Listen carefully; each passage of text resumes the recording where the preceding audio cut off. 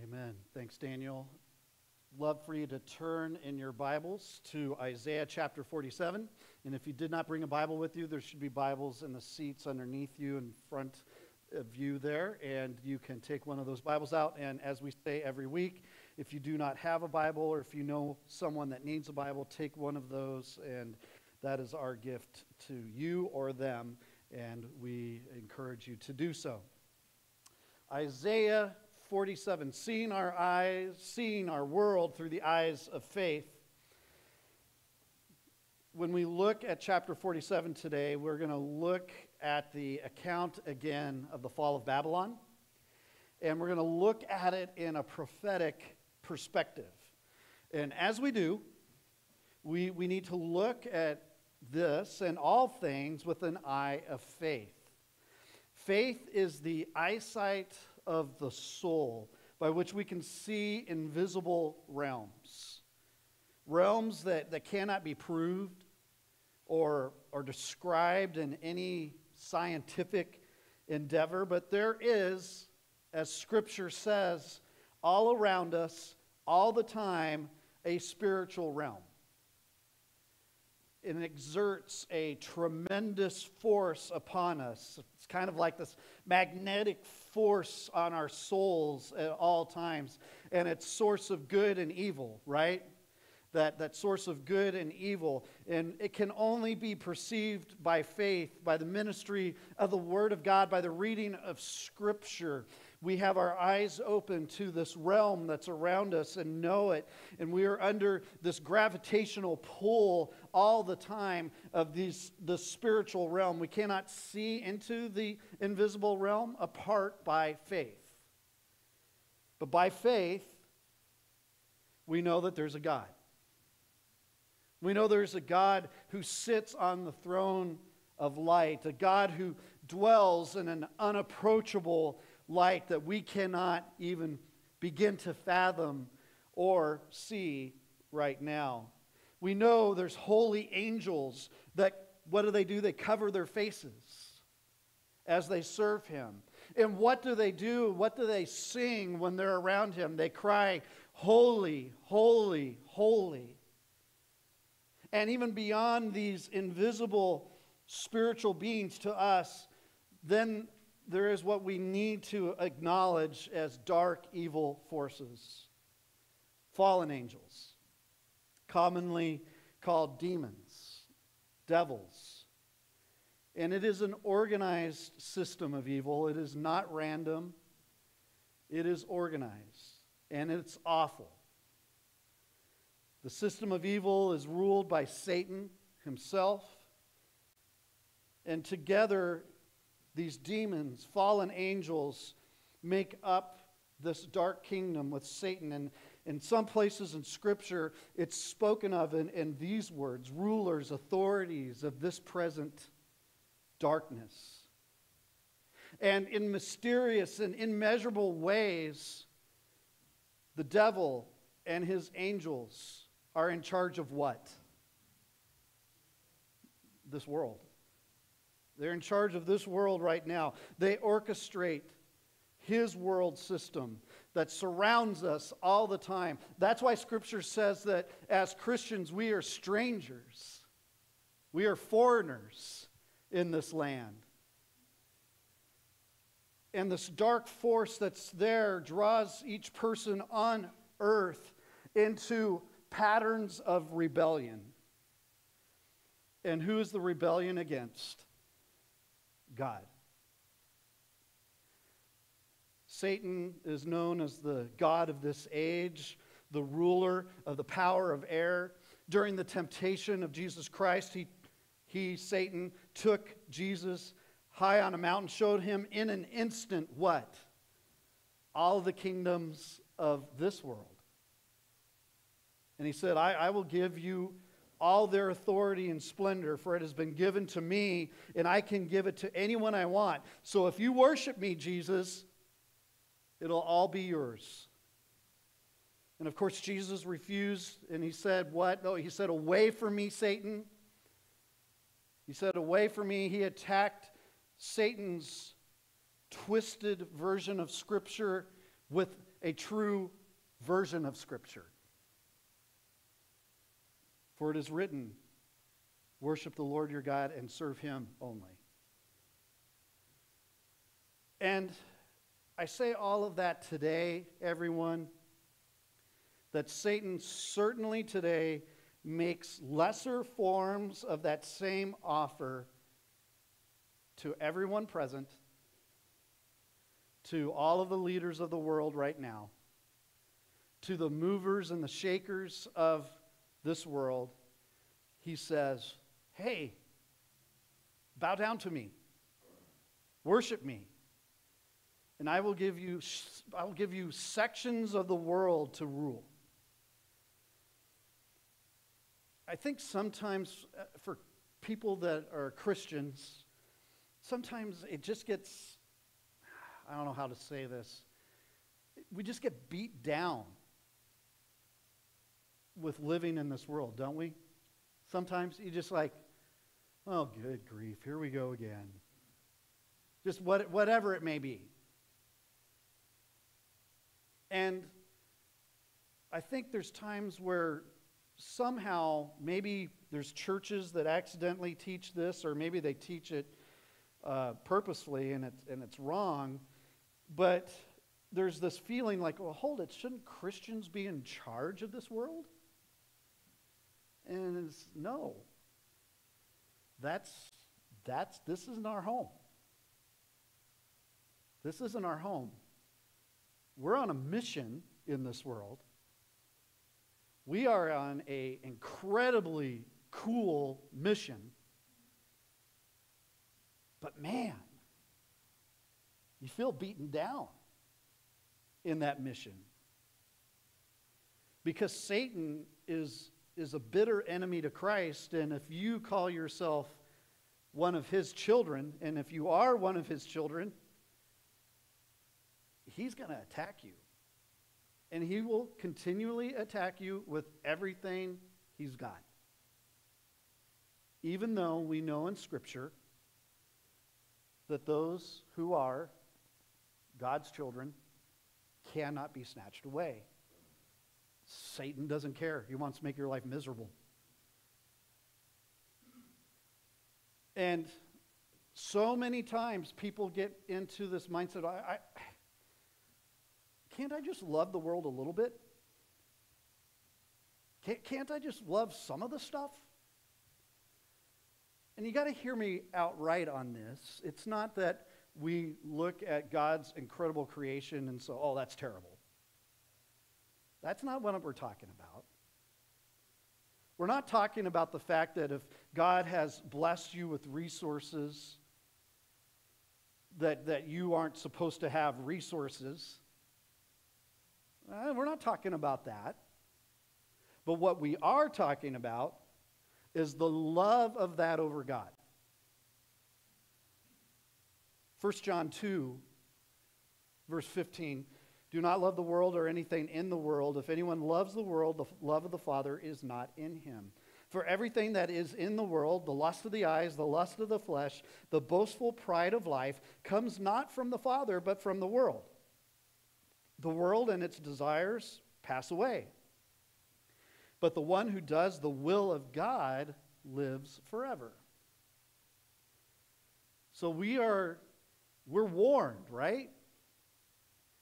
The dark forces of this world are powerful, and they zip you in. Even this time of year in Christmas, when we're worshiping the first advent, the first coming of our Lord and Savior, Satan's out to get us to not think about that and think about everything else. And so what I want to do today is take a look at Isaiah 47 over the next few minutes here. Take a look as the people of God. And if you are not a Christian here today, you can start to sense, okay, this is how these people think. And this is how it's different for those who are Christians. So I want you to take a listen to this if you're not a believer and understand what God is saying here as much as you can. Because there's a word of warning here in Isaiah 47 about what the world's going to end up doing. And then there is an incredible encouragement that's embedded in this section as well. So let's dive in. If you have your Bible open, it's chapter 47, verse 1. I'm just going to read the first 4 verses and see what this says. Come down and sit in the dust, O virgin daughter of Babylon. Sit on the ground without a throne, O daughter of the Chaldeans. For you shall no longer be called tender and delicate. Take the millstones and grind meal. Remove your veil, strip off the skirt, uncover the leg, cross the rivers. Your nakedness will be uncovered. Your shame will be exposed. I will take vengeance and will not spare a man. Our Redeemer, the Lord of hosts, is his name, the Holy One of Israel. The virgin daughter of Babylon is really properly pictured here as a pampered, enthroned daughter of the king, so to speak. A virgin daughter image is used actually frequently in the Bible to refer to what is most delicate and precious in the culture, the young women, the young girls. And they're frequently portrayed in various prophecies as taking tambourines and other pieces of musical instruments and going out and celebrating victory and celebrating military victories. Like when the Philistines would win or something like that, the daughters of the Philistines would go out and celebrate. Same thing for the daughter of Zion, who does the same thing, celebrating when the Jewish people win a victory. This kind of thing is the picture there. So here we have the virgin daughter of Babylon pictured as pampered and throned, sitting on top of the world. And you know what? Have you ever met someone that's a little pampered and sitting on top of the world? And what tends to go with that? A little bit of arrogance, maybe a lot of arrogance, a lot of pride. And, and she's like, well, I'm protected. But suddenly, as we see here in these verses, suddenly that time comes to an end. It's done. She loses her position of power in the first sentence. She's thrown down from the throne of luxury, and she's commanded to sit where?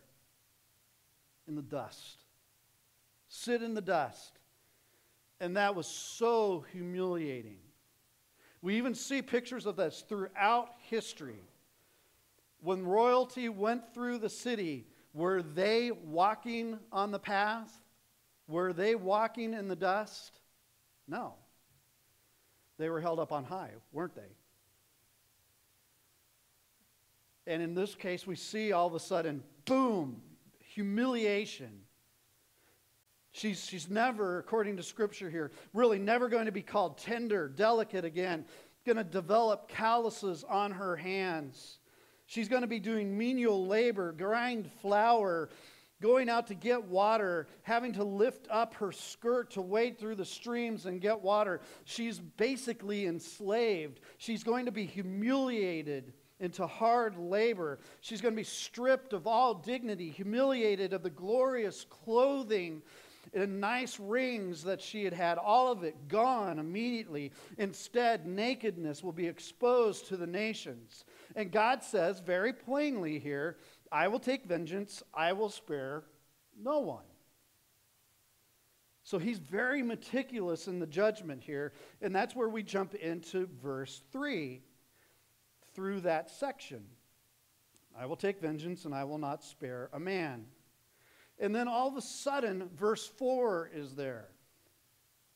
And verse 4 kind of acts as a hinge between the first 3 verses, which I just spoke about, and verses 5 and 6, which describe exactly what's going to happen. In the middle of this, all of a sudden, we have an incredibly beautiful statement.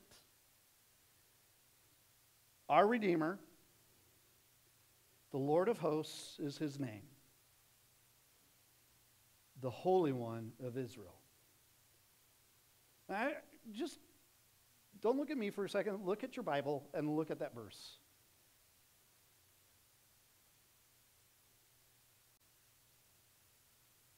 I cannot wait to be redeemed from the Babylon we live in. I cannot wait to be set free forever from the alluring force of evil that is out and attacking every single one of us every single day. Amen? I can't wait. I can't wait for verse 4. Our Redeemer, the Lord of hosts is his name, the Holy One of Israel. That verse 4 is like, once again, it's the door opening to what he's doing. Here I come. And what he does is he takes vengeance on Babylon for Israel's sake. Verse 5, sit silently and go into darkness, O daughter of the Chaldeans, for you will no longer be called the queen of kingdoms. I was angry with my people. I profaned my heritage and gave them into your hand. He's talking about them being led into exile to the Babylonians. You did not show mercy to them. On the aged, you made your yoke very heavy. So Babylon's sentence of judgment here is an act of vengeance by a sovereign God. It's not a twist of fate. This is not some sort of wheel of fortune turning against Babylon. Okay, which one are you going to get? No. It's a direct act of vengeance by God, the Almighty God, the all-powerful God, the God of Israel, the God of the Jewish people. It's not by accident. And God's purpose concerning the whole Babylonian exile, he says, was to punish his people for their sins. They had sinned. They had violated the covenant between them and God. They had gone after other gods, and so God used Babylon to punish them for a very specific reason. Their rebellion, their idolatry. What is happening in our world and where we live today? Wouldn't you agree, as we've been saying over the last few weeks, look at the rebellion against God in this world. Look at the idolatry where we place everything above God. And God brought in Nebuchadnezzar, the Babylonians. He was angry with his people. They came in, and then they desecrated his inheritance. They came to the city of God, Jerusalem, called Zion in the Old Testament. They destroyed it. They destroyed the wall even more. They went to the heart, the religious heart of the city, the temple, Solomon's temple, and they destroyed it completely. They took whatever was valuable and they destroyed it. Psalm 74 pictures this. Your foes roared in the place where you met with us. They set up their standards as signs. They behaved like men wielding axes to cut through a thicket of trees. They smashed all the carved paneling with their axes and hatchets. They burned your sanctuary to the ground. They defiled the dwelling place of your name. They went through and destroyed God's inheritance. Desecrated it. They went too far. Well, how did they go too far? They were doing the very thing that God sent them to do, but they made two errors. First of all, they didn't do it for the glory of God and the honor of his name. Of course, they were pagans who Habakkuk said worshipped and sacrificed their own military. So they had no zeal for the glory of God at all. So that's number one. Number two, they went too far in the terms of oppression, harshness. Verse 6, you showed them no mercy. Even the aged, you laid this heavy yoke. And actually, if you know this, you can look over to Daniel chapter 4 if you don't. This is the very thing that the prophet Daniel confronted Nebuchadnezzar about. In Daniel chapter 4, when Nebuchadnezzar had this terrifying dream, and he thought the dream was about him, and it was, and that God was going to judge him, Daniel, who I really believe cared for Nebuchadnezzar, said, "O king, be pleased to accept my advice. Renounce your wickedness by doing what is just and right, and renounce your evil intent by being kind to the oppressed. It may be that then your prosperity will continue." This is the very thing that Nebuchadnezzar, the Babylonian system, was doing. They were crushing the people of God, grinding them to a powder. And so they were doing this, and in light of that, this arrogant security that they were in comes to an end, starting in verse 7. "Yet you said, I will be queen forever." So all of this is going on. God said, okay, you're toast. You're toast.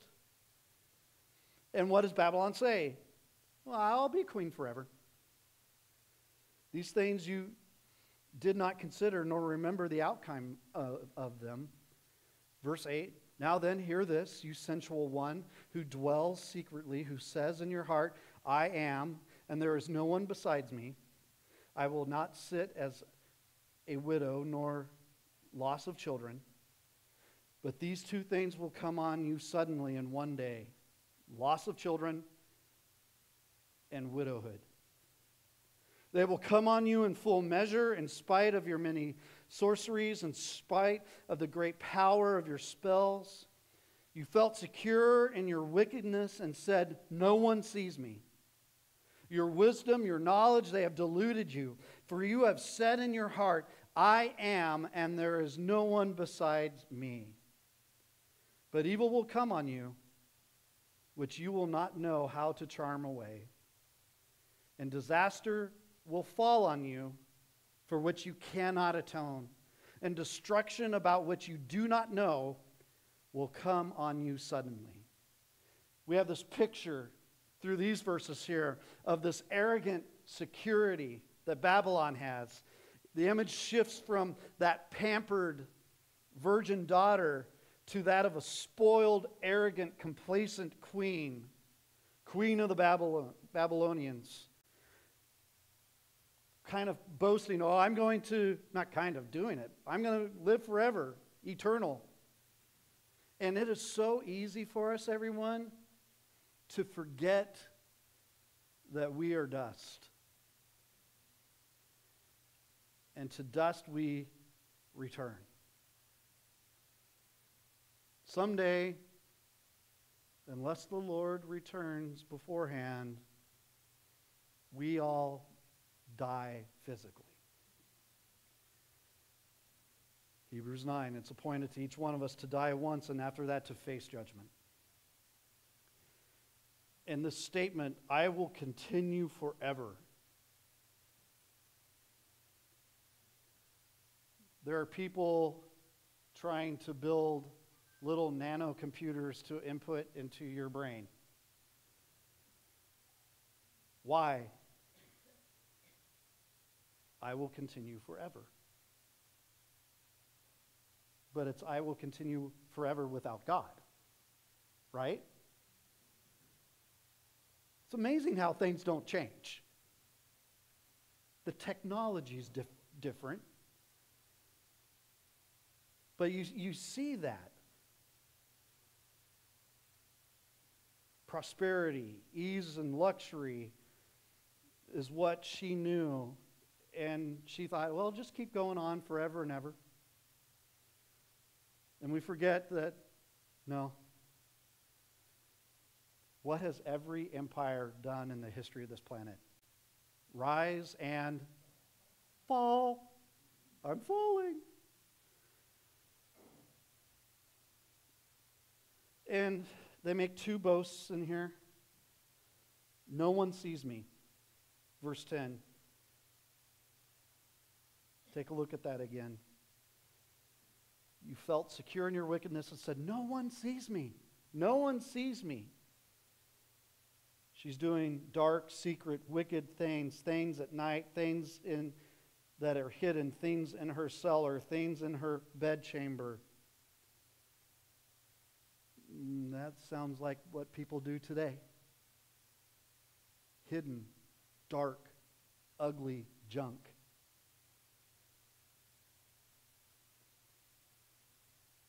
And because no human eye can see that at the time, she thinks, well, I'm secure.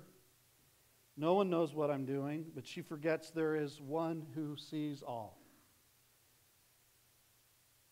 Jeremiah 23:24, can anyone hide in secret places so that I cannot see him? Declares the Lord. Do I not fill heaven and earth? Declares the Lord. So that's the first thing. No one sees me. Second outlandish boast. And this one is a biggie. I am. Do we need to explain that? Well, let's do anyway for those that are inquiring minds that may not quite understand that. That is God's special message to the human race. God's and God's alone. When Moses said, what is your name? He said, I am. He is eternally self-existent. He is God. Everything else, including me, including you, derives its existence from God. You exist because God made you. And Babylon is saying, I am. I am. And there's none like me. Babylon's claiming to be God, which is, you would think, an amazing statement, except what do people do today? You know, we shared different stories and different things about people and their power-crazy levels that they get in their hearts, weird levels that you actually think can't be true but are, and people think they're God. There's a gentleman a few years ago, about 4 years ago, decided to leave his laptop in a place that eventually would be found. And he wrote this, all those fears you think that I have of people not liking me or that I don't love myself, I don't fear that. You know why I don't fear that? Because the man I most admire in the world, that God to me thinks I'm a God. Recorded December 3rd, 2018, Hunter Biden.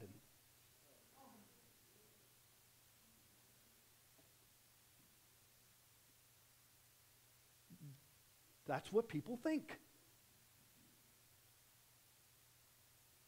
Wonder how many people are upset with me now. Totally okay with that. But that's what people think. This is the kind of commitment to self that places you in the seat of saying, I am.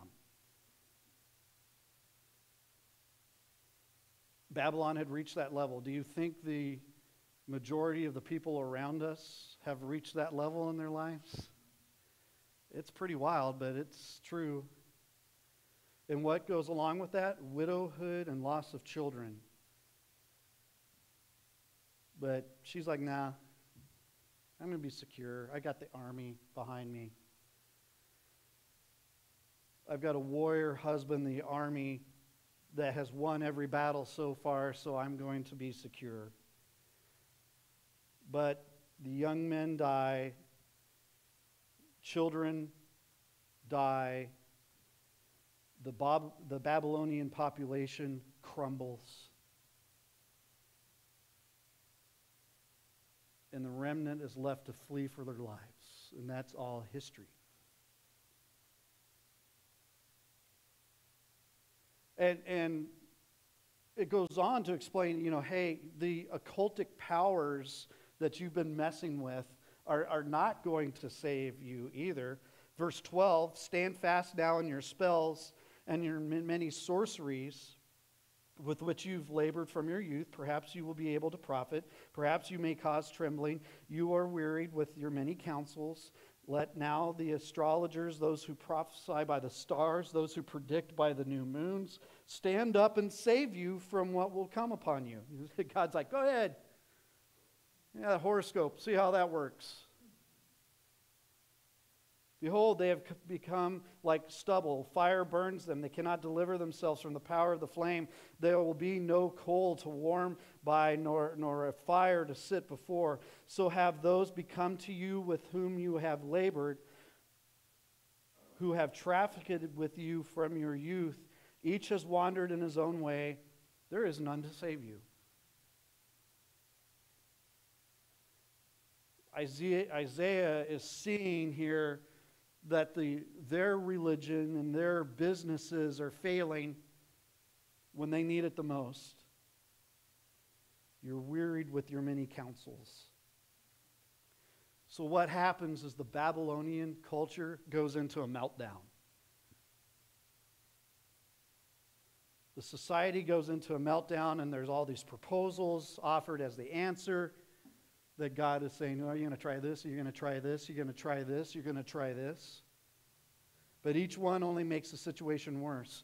And it's actually what we see today in our world, the exhaustion of our culture under the weight of one failed remedy after another. People keep trying to find a remedy to have peace in this world. We'll define peace later. Have peace in this world. But all of these remedies are not of God. It's the same thing that we see here. And these remedies that are not of God, what do? They just weight down the problem even more.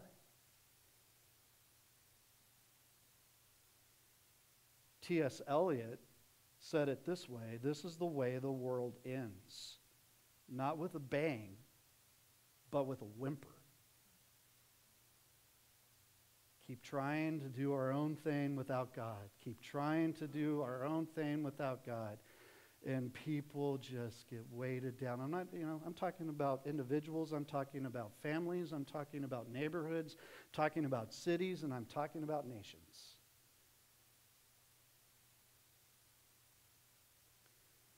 Those idols, as we've been mentioning over the last few weeks, they destroy the way we think. However sophisticated our Christ-denying ideas may be, what do? They weigh us down. And that's why Scripture says we should never be ashamed of the gospel. Many gifted people don't respect the gospel. Many gifted people do not understand it because they've never experienced the gospel. The gospel remains the power for God, for salvation to everyone who believes, and even believers who've only begun to explore its life-giving potentials today. And this is the beauty of the gospel. You can be sitting here today for the first time ever, hearing of God, and hearing of Jesus Christ, who is the mediator between us and God, and hearing that, as we did in communion, understanding that Jesus died for us, took on our sins as the one holy God-man. And he went on the cross and he took our sins. He redeemed us. He sanctified us. He justified us. And that one act did it all. And this is what's so wild about this. And we've had discussions about this at different times in different classes and different things. When people have said, I remember when I decided, I believe. And there's some of us that was more of a gradual thing, and so we can pretty much kind of give you I was maybe in 4th grade when the light went on. But the beautiful thing is that in this room today, someone can go, you know what, I believe. And they are saved just as much as the rest of us. They are saved. Jesus is like, welcome. And that blows my mind. And the weight of the world is what? Gone. Because those remedies didn't work. They never do. The gospel is the power of God for salvation. Isaiah's last line there, puts it bluntly, there's no one that's going to save you. Translated really in another way in the Hebrew, that I actually like this translation better. Isaiah says to Babylon, hey guys, your Savior doesn't exist. We need to be saved. Every one of us is trusting in some Savior or another. And we need to ponder what Isaiah says there. Does your Savior exist? What is your Savior really doing? Will your Savior last? Does anything about you deserve to? And the answer is no, I'm a sinner. But Jesus says, yes, you do deserve to stay forever and ever in my presence because I have saved you. If you define yourself by idols, you're going to become as fake as they are. You catch that? If you define yourself by the idols in your life, you will become as fake as those idols. But there is one real Savior. He has no standing in the eyes of this present age. But what he offers, as he says in Matthew 11, come to me. All of you who are heavy laden. You catch where all this is going? All of you who are heavy laden, what does he say? I will give you rest.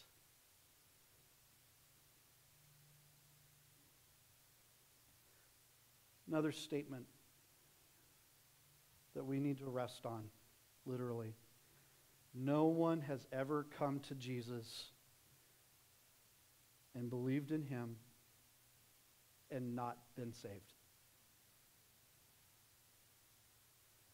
100%.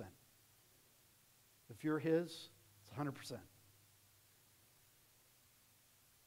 So that's Isaiah 47. Application points once again. We need to be looking at this world by the lens of faith, faith in Christ. And when we see that, we see darkness that's out there, and we see the light of God. We see the powers that are at war. We see the idols that are fake, and we see the one true God. We live in a world that's dominated by the spirit of Babylon, right? Judgment is coming. We know that. Idolatry, sins, things that you do in secret, and all of the ways you've capitulated to the world system, all of those things, if you are not a Christian, you have been storing up what against yourself? Wrath. Does anyone like talking about that? No. But that is what we see in chapter 47 here. That's what we see in this day. There will be righteous judgment, and it will be revealed when Christ returns for his second advent. So what do? Verse 4. We flee to Christ. We flee to the Redeemer, the Holy One of Israel, the God of the universe. Lived a sinless life, never yielded to Satan's temptations, didn't bow down and worship him, had nothing to do with the spirit of Babylon. In fact, he will be the destroyer of that spirit, and he has come to save you. Flee to him, trust in him, believe in him, find forgiveness in him, and don't be complacent. Because this is the word of encouragement once again. Someday the darkness is gone. Amen? Isn't that going to be awesome? Someday we're going to come out forever from Babylon. And there will be no weeping and gnashing of teeth. There will be no tears. There will be no fear. Babylon will not have a magnetic pull on all of us because it won't exist. It will be cast into hell. And then what do we have? Well, what the angel said. What a peace. Peace on earth. Goodwill to men. Because Jesus came, lived the perfect life, died on the cross for our sins, rose again, went to heaven, and soon he returns to bring us home. The God of peace will then crush Satan under our feet. You guys have heard this story from me before, but if you are here for the first time, it's one of my favorite things that's happened in my life. Many of you know that I love music. I love picking out the worship music for our church. There's just times when I'll hear a song for the first time, and I'll just go, yeah, we're going to sing that. And it's pretty cool. And that's been something that I've had the joy of doing now for about 30 years. And it all first started with leading a little ragtag group of junior hires and high schoolers up in Washington State. Yeah, I know some music, but playing trumpet isn't exactly conducive to leading the worship team at a church. Everyone sing with me. Anyway. But there's just some songs that you remember forever and ever, right? You got your list. Mine's better. Right? That's kind of where we're at with that. And, man, I stumbled across a song, and my favorite songs really are scripture songs, because that's the way I remember Scripture the best in memorizing it. And so it was a Scripture song. It was Romans 16:19. You know, for the God of peace will soon crush Satan, underneath your feet. Be excellent in what is good. Be innocent of what is evil. And I heard this song, and it's not a song we will do here. Trust me. Doesn't quite fit all of our demographics. But it was perfect for junior hires and high schoolers and me, because I was basically the same age. And we had maybe, a few hundred teens that would meet every Wednesday night together. And there were a few songs then. We sing one of them now. Even every once in a while here. But this one, when I first heard it, I was like, I think this will be pretty cool for our teenagers to remember what God will do. What God will do in their lives. And so we started singing it, and the song kind of shouts more than sings for most of it. And And the God of peace will soon crush Satan underneath your feet. And it has this big boom, with the song after that. And so we start learning it, we start singing it. And all of a sudden, I know it was like the second or third time that we sang it as a ministry. All of a sudden, and hey, you want to grab that chair for me? I'm gonna attempt to bring this chair up here. He's like, oh no. And trust me, I'm not going to do anything weird. But anyway, so we had almost exact same types of chairs at the church there. So we didn't have pews or anything like that.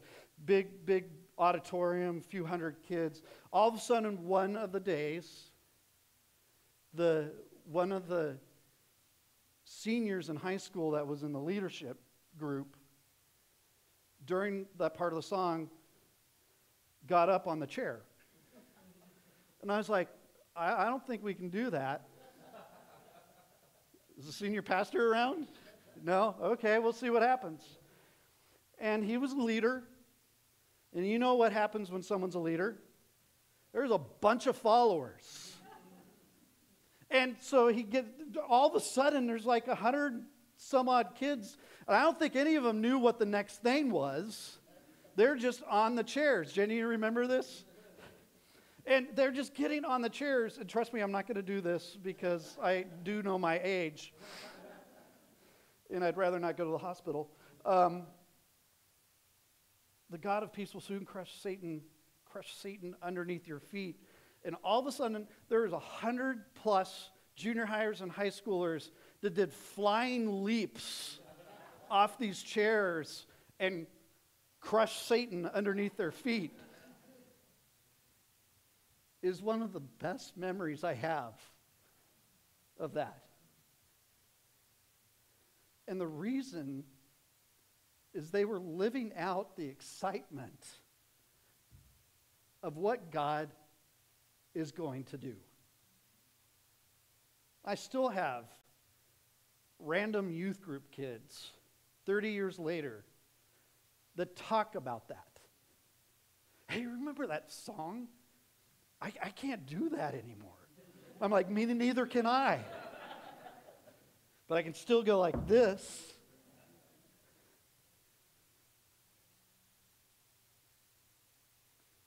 And so when you look at a section of Scripture like this, when you look at it in light of the first advent of Christ as we celebrate, where Jesus comes and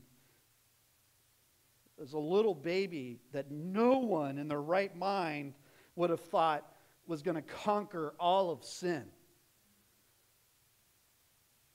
Except the angels knew. They're like, oh boy, these guys don't know what's coming. But we'll tell them.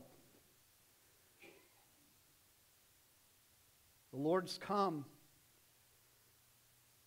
Peace is going to come to earth. There's only one way peace can come to earth. Evil has to be destroyed. And that's what that little baby did for all of us. And eventually, when he comes back again on that horse with his name tattooed on his side, like, it's time to crush stuff. And he's crushing evil, and he's taking us home. Depending on your theology, it could be taking us home, then crushing, whatever. But you know what I mean? The God of peace will soon crush Satan under our feet. Can everyone say amen and stomp once? Amen. Let's pray. Lord, we thank you for this day. We thank you for the opportunity to dive into your word, dig deep, and understand the battle that is on, the weight of the idols that we allow into our lives, and the release from all of that is found in you and you alone. Lord, I pray right now, if there's anyone here today that needs to talk about what that looks like, how do I navigate this? I want to know how to accept Christ. Lord, I pray that they'll snag Daniel, myself, and we'll just start that conversation. Lord, I pray that all of us today will leave here remembering that we are strangers in a foreign land, but we have a mission. And our mission is to let people know that Jesus alone brings peace. As verse 4 says here, He is the Redeemer. He is the Holy One of Israel. Thank you, Lord, for giving us Him. And may we be your people and look forward to the day when Satan is crushed underneath our feet. And it's in Jesus' name we pray. Amen.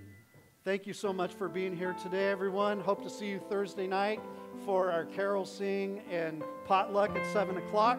And we hopefully will see all of you back next Sunday. God bless.